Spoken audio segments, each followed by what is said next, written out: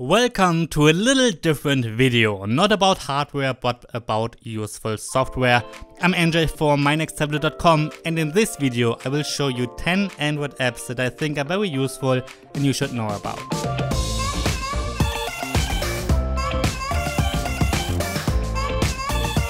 Files is a very useful app from Google with 3 main features.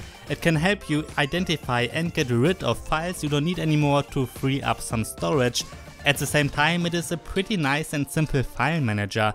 Unlike most, it is clean and easy to use without being overloaded. The third feature works like Apple's AirDrop. You can simply share files between users without having to use your data plan. If you are writing articles or even just emails in English, you should check out Grammarly. You can get Grammarly as an app for the desktop or as an extension for Microsoft Word or Chrome, but you can also get it as a free keyboard for Android. Grammarly is so useful because it is awesome at recognizing spelling mistakes and even grammar mistakes. I'm using Grammarly for about a year now and it is awesome. Alright, I think you're well aware that monkey123 is not a great password. Instead, you should use a unique one with lots of letters, numbers and special characters for every account. Password managers like LastPass are very useful for that. They help you create secure passwords and support an autofill feature so that you don't have to type in the password every time yourself. The free version is totally fine.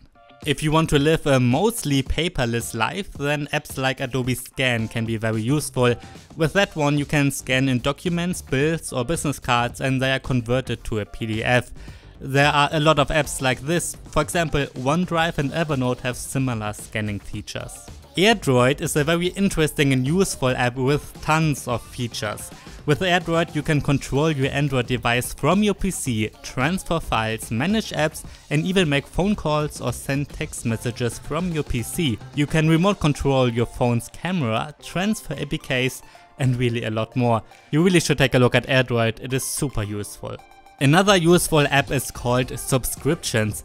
Nowadays it seems like most companies want you to pay a monthly subscription fee that can get pricey fast. With the app subscriptions you can get a simple overview over all of your subscriptions. You can specify how much you pay when and insert other notes. That way you've got a great overview and you can see if it might be wise to cancel some. If you want to quickly record a video of your screen, you should check out Rec. It is a simple and easy to use screen recorder. You can specify the resolution and bitrate and even record a voiceover using the microphone at the same time. Rec works great and is the best of this kind I tried. Now, JPEG Optimizer is an app that you probably won't need every day, but it is great to know about, especially if you sometimes have to fill in old web forms where you can't upload bigger images. With JPEG Optimize you can resize pictures and set the JPEG quality. Sure, every smartphone can crop photos, but not really resize them and set the quality. Time Until is a countdown app for longer countdowns. For example, you can tell the app when your vacation starts, when your wedding is, or when the newest episode of Star Trek is airing. Once you open the app, you can immediately see how much longer you have to wait. The last app on this list is Skype, and yes, I'm sure everybody knows Skype. I don't want to show you the app itself and instead more remind you that you can make real phone calls using Skype. In fact, you can call almost every number worldwide and it is very affordable. If you have a Microsoft Office subscription, you might even have 63 minutes. You can also pay for a real local phone number that connects to your Skype. That way, somebody without an internet connection can call you. I know, it's not that interesting for most everyday life, however, it is really useful to know about and can be very useful when you're traveling internationally. You can potentially save a lot of money. For example, I'm from Germany and was stuck in New York for a couple of days due to a snowstorm a while back. I had to deal with airlines and using Skype was much cheaper than using my German phone plan. Alright, these are 10 useful apps that I think are great to at least know about.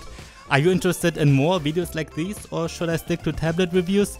Please let me know in the comments. I'm NJ from mynexttablet.com. Thanks for watching.